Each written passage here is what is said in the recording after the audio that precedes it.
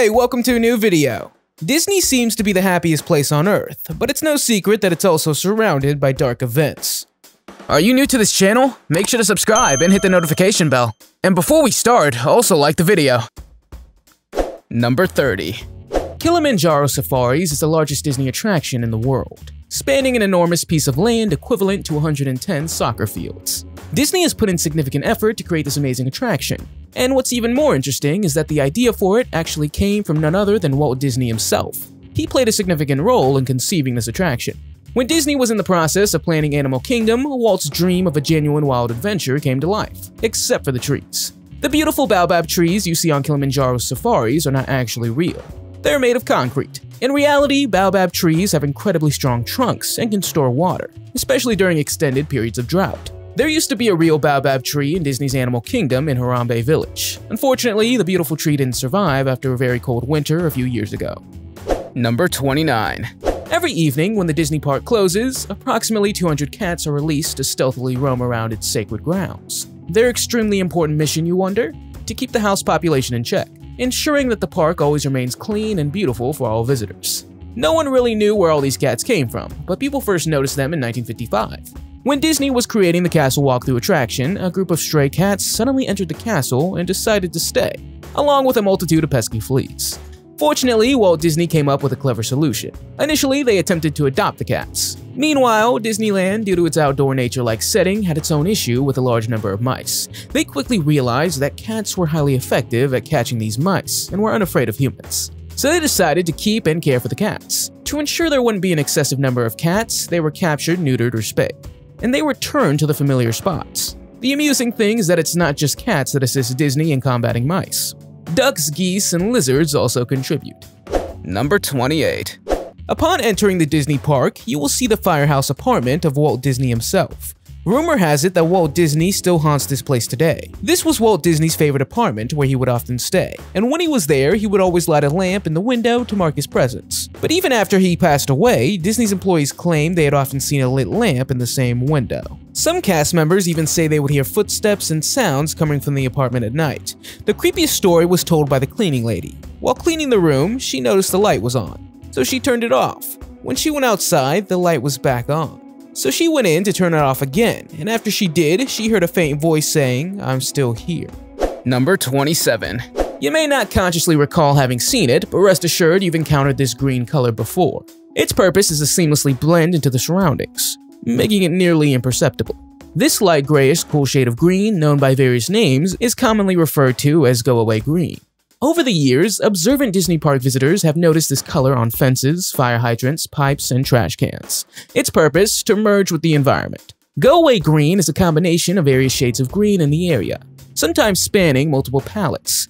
It includes a mix of brown, gray, and green hues that your eyes instinctively overlook, in contrast to the vivid construction orange that grabs attention. Go-away green works in the opposite way. Its goal is to blend into the spectrum of colors that your eyes perceive, making it nearly invisible. Did you initially notice this color too, or did you overlook it like millions of others? Number 26.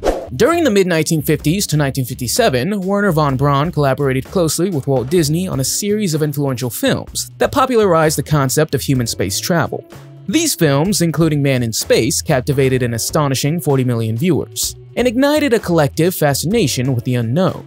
However, as we delve into Wernher von Braun's background, we discover his Nazi past. Coming from a German-American background, he was a prolific aerospace engineer and space architect. In Nazi Germany, he played a crucial role in the development of rocket technology and worked diligently with the country's rocket development program. Wernher von Braun in particular contributed to the country's rocket development program. He contributed to the design and co-development of the revolutionary V-2 rocket during World War II. The Moonliner is a rocket ship that stands as a prominent symbol in Disneyland's Tomorrowland. It was designed by John Hench, with the assistance of Wernher von Braun. It was intended to depict what a commercial vehicle would look like on the moon in the then-distant year of 1986. Number 25. In this video, we see an employee checking an attraction when suddenly we see a translucent figure sitting in one of the seats. The story goes that this is the bellhop ghost from the Tower of Terror attraction. But this wasn't the only incident that happened at the Tower of Terror attraction. One day, a visitor was recording some videos of the park when he turned the camera towards the top of the attraction and saw a transparent figure standing there.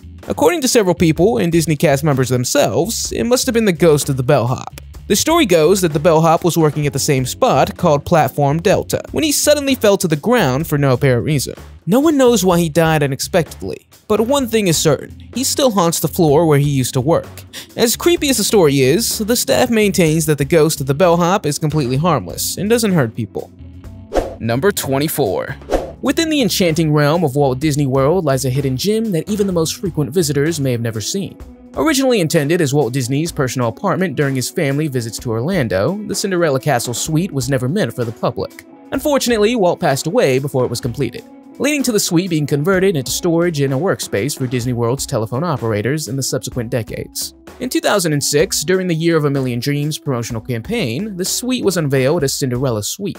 As part of this campaign, Disney awarded a limited number of overnight stays in the suite. However, the suite cannot be booked nowadays, and it's rumored that Disney has turned down bribes of up to $40,000 for a single night. In the past, the suite was occasionally offered to select individuals, including celebrities like Tom Cruise, Mariah Carey, and Kevin Jonas. The 660-square-foot suite is inspired by 17th century French castles, and features coffered ceilings, stained glass windows, and exquisite furnishings. Its layout includes a foyer, a parlor, a bedroom, and a bathroom, each adorned with unique details handpicked by Disney's team. It's also whispered that famous guests in the past received their own glass slipper as a parting gift. Number 23. In Walt Disney World, there's no traditional prison, but rather a temporary holding facility known as the Disney Jail. It serves as a detention center for visitors who violate park rules, such as engaging in illegal activities or exhibiting dangerous behavior. Instead of creating a public spectacle, Disney prefers to handle such matters discreetly behind closed doors in their Disney Jail. However, it's certainly not a place anyone wants to be during their Disney vacation. Disney has strict rules and regulations that all guests must adhere to, and as a private property, they have the authority to enforce them. Actress Blake Lively recalls her visit to Disney in her youth, describing the jail as consisting of entirely white rooms where everyone wears white clothing. Depending on the nature of the incident, Disney security will detain offenders in their office until they assess whether further action is necessary. Number 22. It's not just ghosts that are creepy when you walk around the Disney park. The swamps and other waters around Disney World in Orlando, Florida are home to about 1.25 million alligators. That's also why the park had to post signs here and warn the guests that alligators could be anywhere. In 2016, an alligator incident happened in the park that took the life of a young boy. He was scooping water with his bucket in the Seven Seas Lagoon, not knowing that an alligator was in the same lake. To prevent something like this from happening again, the park not only posted extra signs, but also enlisted the help of wildlife catchers to help capture and remove the alligators. As of the year 2021, they would have already removed at least 226 alligators. Number 21. Behind the scenes of Disney's enchanting attractions and rides, a team of specialists work with a level of secrecy reminiscent of the CIA. Their expertise lies in the art of illusion, where seemingly robotic pirates of the Caribbean come to life before your eyes. One of Disney's recent successes is the lifelike Na'vi shaman at Disney World. However, their latest creation could be the most endearing yet. During the International Conference on Intelligent Robots and Systems in Detroit, Disney unveiled a bipedal robot. This robot can walk on its own, and even maintain perfect balance when pushed or navigating treacherous terrain. The 3D printed construction showcases the remarkable technical skill of the team. In less than a year, they brought this charming robot to life. Its movements are not only functional, but also expressive, with the ability to mimic emotions through body language. Number 20. This next video footage was shot in 2009 and has been shared several times on the internet. By the way, it's one of the most famous ghost sightings in the Disney park. As we can see, there's a transparent figure walking through the park, which is recorded by 4 security cameras. The story gets more interesting, however, because there's a rumor that this figure is Walt Disney himself inspecting the park. The security cameras captured in a fascinating way how the alleged ghost walked through the gate and made his way through the park. Some say it must have been just a reflection of light, but others claim the walking motion is too precise. To just be a reflection. Number 19. Incidents and accidents can occur at Walt Disney World's famous theme parks, including Magic Kingdom, Disney's Hollywood Studios, and Disney's Animal Kingdom. As we know, Disney is willing to do anything to ensure that guests stay in a happy bubble. However, the police officers on duty there are not as visible as you might think. Instead, they blend into the crowd in khaki clothing, behaving like any regular parent strolling through the park. So it won't be a Captain America-style soldier coming your way. These undercover agents are certified and trained in the art of disguise. They navigate the park with the primary goal of ensuring guest safety and preserving the atmosphere Disney's known for. Their inconspicuous presence allows them to respond quickly to incidents without disrupting the magical experience cherished by guests. Number 18. Space Mountain is loved by many people for its thrilling and one-of-a-kind vibe. The indoor roller coaster offers a rocket ride in an extremely dark cave while passing by the stars, constellations, planets, and other celestial bodies. But few people know that they can also encounter a ghost in this attraction. The cast members named the ghost Mr. One-Way, and he would sometimes appear in the cave unnoticed. Other times, perhaps he feels like taking a ride. He doesn't wait in the cave, but seeks out a single rider and then accompanies him or her on the ride. But interestingly, he then disappears before the end. That's why his name is Mr. One-Way. But according to park staff, there's another ghost that haunts the Space Mountain building. Her name is Disco Debbie, the glowing green lady. Number 17. Beneath the glitter and glamour, the life of a princess at Disney is not always as idyllic as it seems. A former Disney employee revealed what life really entails for a Disney princess. Sarah Hagg, a former Disney princess who portrayed Rapunzel and Belle, shared her experiences after being laid off during the COVID-19 pandemic. She worked for the company from 2016 to 2021 and recorded a 5-minute video to reveal certain aspects of the job that were previously secret. According to Sarah, one of the most notable revelations is that Disney's princesses are prohibited from discussing their work outside their designated roles. The company also monitors what employees share on social media. The process of being cast as a princess can be traumatic, as it's primarily based on appearance. Characters are expected to maintain a specific body shape and adhere to strict guidelines. Sarah revealed no tattoos, extra piercings, no visible tan lines, also no nail polish colors. Furthermore, the princesses are evaluated every 8 months to ensure they still fit the character profile, meaning they maintain a youthful appearance and the same body shape as when they were first hired. The pressure to be constantly happy can take a toll on the princesses. Sarah expressed the difficulty of working at Disney, where it's not allowed to be sad or show negative emotions. Number 16. Tucked away on an eerie hill just outside the Haunted Mansion in the Walt Disney World Resort lies a pet cemetery. This unique cemetery is inspired by the popular Pet Cemetery at Disneyland Resort, originally created in the 1980s. Like its predecessor, Walt Disney World Resort's Pet Cemetery features tombstones adorned with witty epitaphs. Among the tombstones, visitors will encounter intriguing inscriptions paying tribute to the beloved animals buried here. One tombstone depicts a dog with a basket of flowers named Rover, with the epitaph, "Every dog has his day. Unfortunately, today was your last." Another memorializes a snake with the words, "Met his fate at the hands of a garden hoe. Rest in pieces." The grave of a duck named Waddle tugs at the heartstrings with the epitaph, "Little Waddle saw the truck, but Little Waddle didn't duck." The pet cemetery also includes a poodle named Little Maisie, whose tombstone reads, "So neat and tidy and never lazy. All you do now is push up daisies." Number 15. Another favorite Disney attraction is the Pirates of the Caribbean attraction, and there's an age-old rumor that some of the skulls and bones seen in the attraction are real human remains. Cast members also claim that the attraction is haunted by a ghost named George. Although Disney says it has removed all human remains in the attraction, some people claim there is still a real skull. As for the ghost remains of George, cast members say he was also a former cast member who died in the early 1970s while working on the set. They often see George on the attraction's monitors, and sometimes hear footsteps and phone calls in an empty control room. The cast members also greet George with good morning and wish him good night, because if they don't, George causes the operation of the attraction to be disrupted. Number 14. In the bustling world of Disneyland amid the crowds, there's a distinctive scent that permeates the air. Whether you find yourself in Pirates of the Caribbean or strolling down Main Street, USA, the scent reaches your nose, evoking a sense of familiarity and nostalgia. Scent plays a crucial role in the Disneyland experience, as it's intrinsically linked to memories and emotions. But how does Disney manage to create such an intangible yet essential detail? Let us introduce you to the smellitizers. The smellitizers are the unsung heroes responsible for infusing the air with enchanting scents that enhance the park's sensory experience. From the sweet scent of vanilla wafting through Main Street, USA, to the subtle aroma of burning wood in Spaceship Earth, and the invigorating blend of ocean air and orange grows in the various versions of Soarin'. Disney's scent machines use a relatively simple yet effective technology to transport guests into a world of heightened sensations and unforgettable memories. But how do these scent machines work exactly? The concept is straightforward. Disney's smellitizers involve strategically placing a scented substance, whether actual popcorn or an artificial fragrance, between a powerful airflow source, such as a fan or compressed air, and the audience. By intermittently turning the airflow on and off, the scented substance is gently dispersed.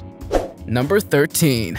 On November 10, 1940, media giant Walt Disney was recruited by the FBI to become a spy within his own animation studio. From that moment until his death, he served as an informant for the Bureau, actively providing information about his own employees and sabotaging union movements by labeling them as communist troublemakers. During this period, Disney was enjoying a golden age of success, thanks to the heyday of animation. Mickey Mouse had debuted in 1928, and Disney had already achieved hits with films like Snow White and the Seven Dwarfs in 1937, and Pinocchio in 1940.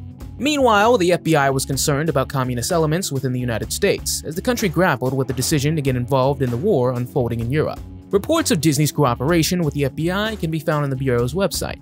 But what did Disney gain in return for his cooperation? Apart from political benefits and protection, Disney was granted special access to film inside the Bureau's headquarters. Disney even allowed FBI Director J. Edgar Hoover to contribute creative ideas for certain projects. Number 12. In the summer of 1976, Disney opened its first water park, River Country in Bay Lake, Florida. However, in 2001, after several new water parks opened, River Country was temporarily closed. But in 2005, Disney announced its permanent closure, making it the second of only 2 theme parks to close permanently in Disney's history. Since then, the park was not maintained and was left to decay. Some claim that the reason for this closure was the incident in August of the year 1980, when an 11-year-old boy died after contracting a rare amoeba infection in the waters of River Country. A teenager also reportedly drowned, and another drowning incident occurred in Bay Cove in 1989. River Country has been abandoned for 17 years now, but rumors say that the music still plays at times and lights go on and off. Number 11. In the magical realm of Disney exists a fascinating secret: buildings cleverly hidden in plain sight, often overlooked by visitors. Disney has mastered the art of disguise, using colors known as bye-bye blue and go-away green to ensure these structures fade into the background. These ingenious colors have been specially designed by Disney to not catch the casual observer's eye. Disney strategically employs these colors to prevent unsightly spots from disrupting the magical atmosphere of their theme park. Trash cans and construction fences often sport these colors.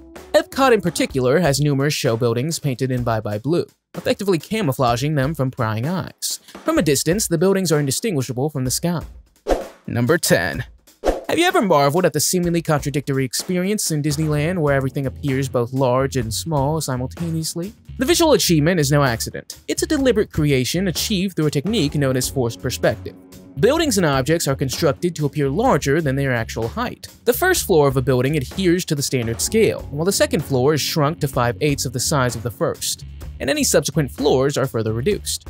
When guests stand on the ground and look up, the building appears to be 3 stories tall. The most evident use of forced perspective within Disneyland can be observed on Main Street, USA. As guests enter the park, their eyes are drawn to Sleeping Beauty Castle, seemingly far away at the end of the expansive street. However, when exiting the park in the opposite direction, the same street appears shorter and more manageable. This illusion is achieved by positioning the right side of the buildings closer to the park entrance to look wider. Number 9.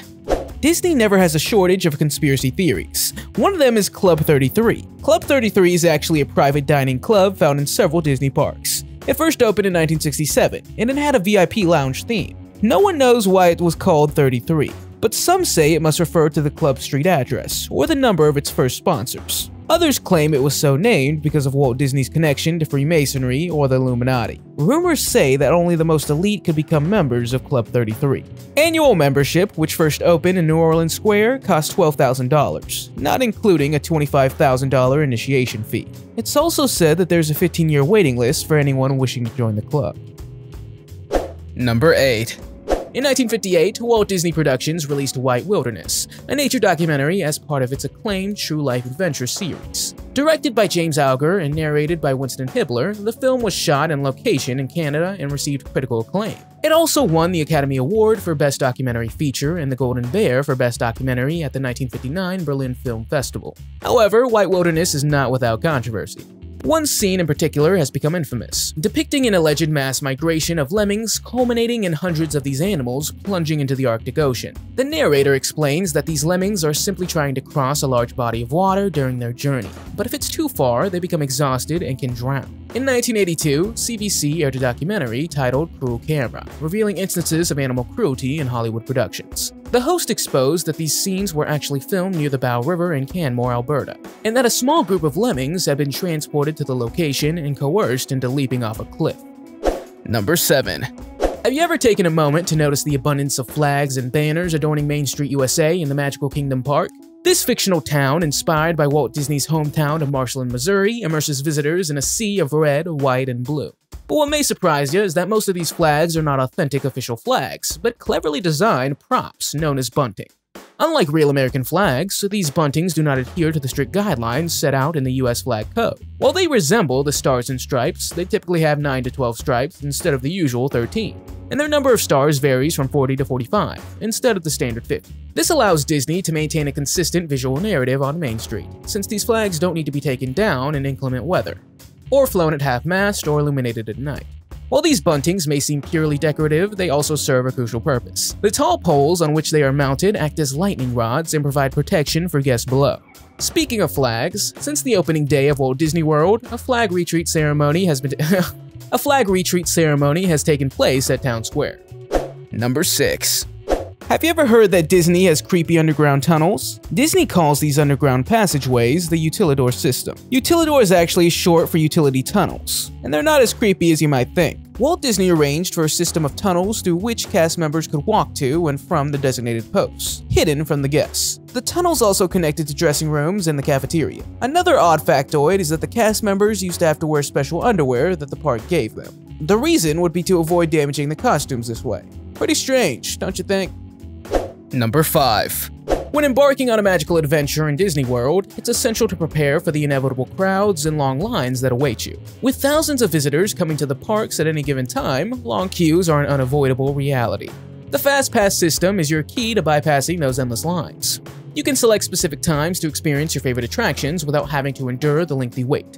Fast Pass ticket holders gain access to a separate queue that takes them directly to the front. This means you can save valuable time that would otherwise be spent in line, allowing you to maximize your enjoyment of other activities in the parks. One of the fantastic benefits of the Fast Pass ticket is that it grants you access to one of the 4 Disney World parks at no extra cost. This means you can explore the magic of multiple parks while optimizing your time and fun. To take advantage of this incredible feature, make sure to make your Fast Pass reservations online at least 30 days before your visit. If you're staying at a Disney resort, you have the added advantage of being able to make Fast Pass reservations 60 days or more in advance. You can also save more time by downloading the My Disney Experience app. Number 4.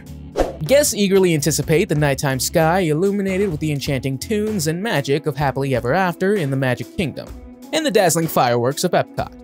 However, weather can often disrupt Disney's nighttime spectacles. Heavy rainfall or lightning poses a safety risk and prevents the fireworks from being launched. Disney's initial approach is to delay the show for as long as possible, in hopes of a weather break, allowing guests to still enjoy the fireworks. There's times when the weather refuses to cooperate, and the theme park must close before the show can take place. But what happens to all the preloaded fireworks? Disney cannot use fireworks that were loaded the previous day due to safety regulations. However, as soon as the weather clears up, even if there's only one cast member in the park, Disney seizes the opportunity to perform the originally planned fireworks show. Number 3. Since its grand opening in 1971, Disney World has captivated visitors with its magical allure. While Disneyland has only recorded 25 deaths, the grim number at Disney World totals 63. The first death at Disney World occurred in 1974 at Magic Kingdom, when a construction worker lost his life in a minor explosion. Among the various causes of deaths, natural or unknown causes have claimed the most lives, totaling 23 deaths. Many of these cases were attributed to heart attacks or strokes that could occur during an intense ride or simply while walking through the park. Accidents totaling 21 deaths range from mishaps on attractions to tragic drownings in pools. One disturbing example involved a 2-year-old boy who was attacked by an alligator. Another shocking incident occurred when an 11-year-old boy contracted a rare and deadly illness from water with amoebas in a water park. Unfortunately, over the years, 15 employees have also died at Disney World, some as a result of falls from great heights. Number 2. When a woman was in the Haunted Mansion attraction, one day she took a picture, and when she looked back a moment later, she noticed a creepy boy. It was a small boy who seemed to be peering back from one of the doomed buggies. According to her, she cannot remember a little boy or have seen anyone in the queue. Interestingly, cast members recounted a story from 1994, when a woman asked the park if she could scatter the ashes of her deceased 7-year-old son in the Haunted Mansion, because it was her son's favorite attraction. Disney denied the request, and instead gave the family extra time at the attraction. But according to the story, the woman would have scattered the ashes anyway. And according to the employees, the ghost in the photo could have been this boy. Believe it or not, but it's actually a common request from Disney guests to scatter the ashes of a deceased person in the park. Sometimes guests don't even ask permission, but cast members catch them in the act. Number 1. When Walt Disney embarked on his first venture outside of his highly successful animated films, he did not know that the opening day of Disney World would be remembered by park employees as Black Sunday. While the ABC television network broadcasted the opening ceremony, employees worked feverishly to hammer and paint. The live broadcast, true to Disney's penchant for fantasy, presented a carefully orchestrated spectacle. It included a patriotic opening ceremony and a minister's blessing, followed by a tour. The event was co-hosted by Ronnie Reagan and featured performances by numerous celebrities. However, many attractions were still under construction. The scorching sun caused the newly laid asphalt on Main Street to melt, trapping women in their high heels. The park was also overcrowded with nearly 15,000 people, twice the expected capacity. Additionally, there was a long traffic jam on the Santa Ana Freeway, where people were stuck in their cars or had to relieve themselves along the roadside due to the delay. Disneyland's refreshment stands and 3 restaurants also quickly ran out of food, making the park's opening far from an immediate success. Have you ever been to Disneyland or Disney World? Let me know in the comments. If you liked the video, give it a thumbs up. If you want to see more videos we've made, click one on the screen or take a look at the channel. Thanks for watching. I'll see you next time.